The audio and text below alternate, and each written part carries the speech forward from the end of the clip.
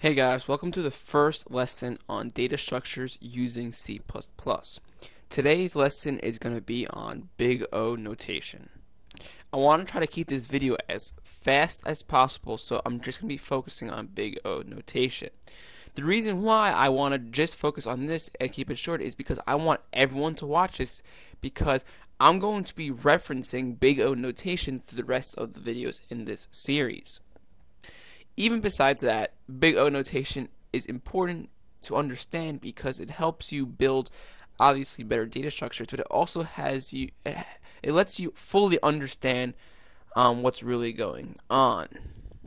A couple things to note about this series, however, I'm going to be assuming that everyone watching these videos already know what pointers are.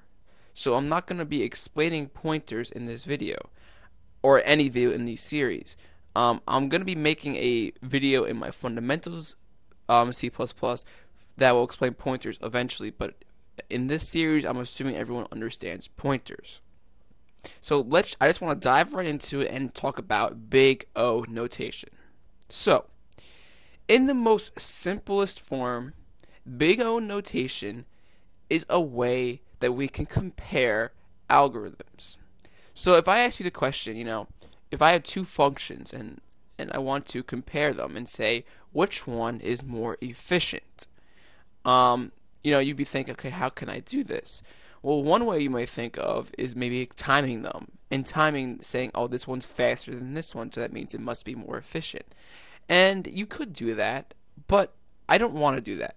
And the reason why I don't want to do that is because depending on what machines you're on, hardware can change and things like that, and I just don't want to rely on the hardware.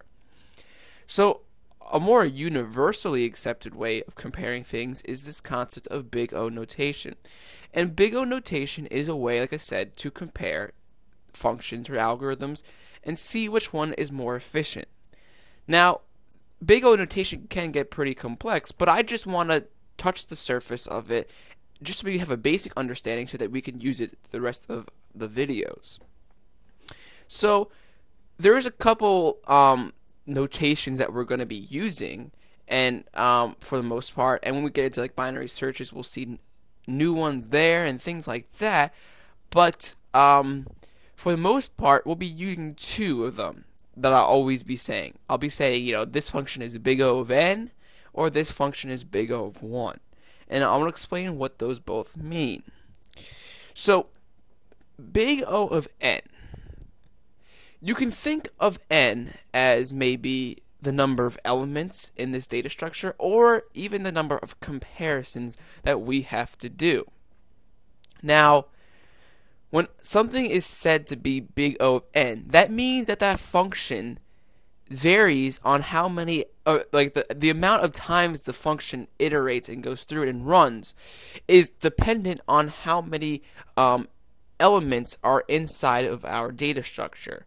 So if we had 100 elements in our data structure, a Big O of n function is said to be that it will do 100 comparisons hypothetically, at the most extreme case. You can think of the n just being the amount of comparison. So if the time, or I don't know, how can I explain this?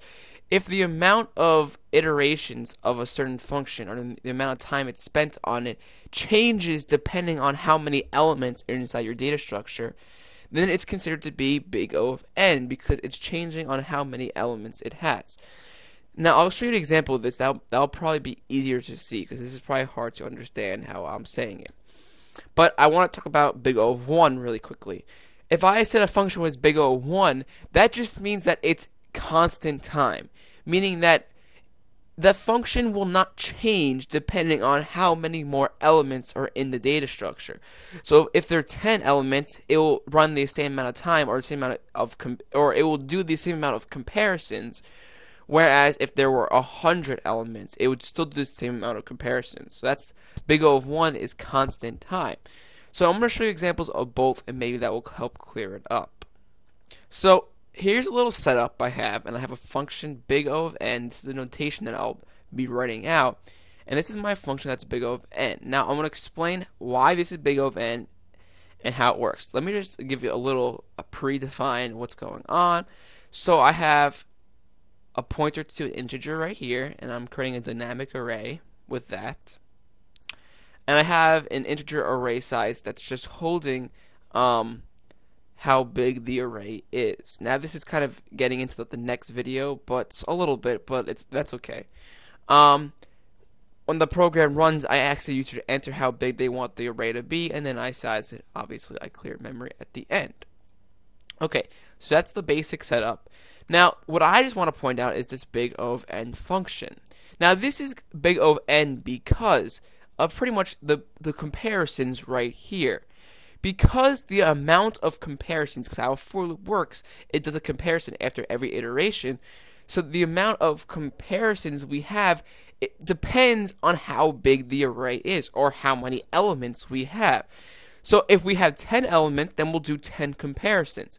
If we have 100 elements, we'll do 100 comparisons. So that's where this notation is coming for, big O of n, because the n changes depending on how many elements we have. So if I just told you that if this function's big O of n, you'd be like, wow, okay, if I have a lot of elements, this is going to be running a lot, so I should be cautious about how this works. So that's what you should be thinking when I say something is big O of n.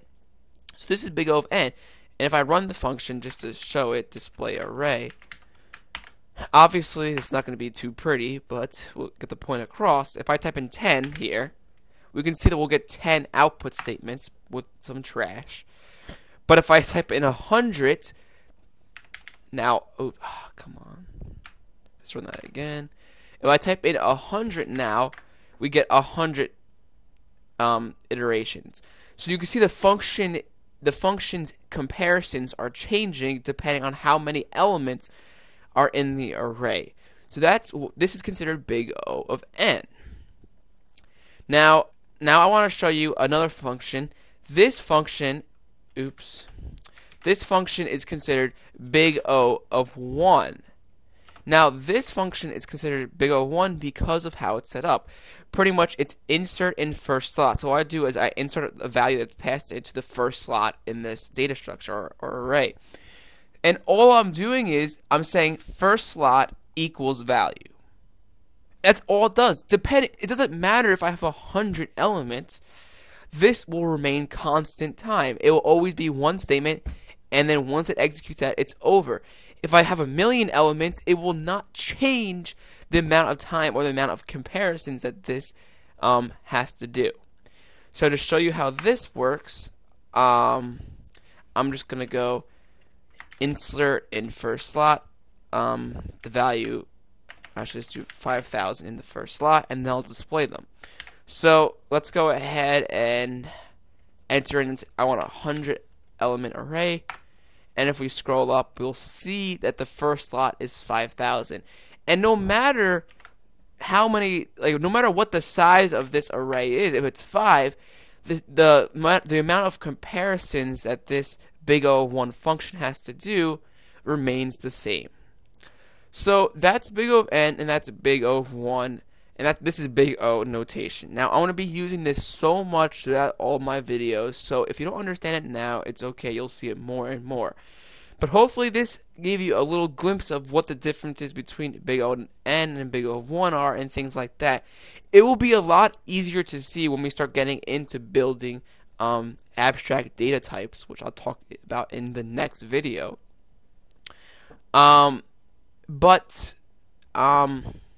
Yeah, for the most part, this is the basics of it. You can go more in detail with this, but this is all I want you guys to really understand right now. So, thanks for watching, and be sure to check out the next video.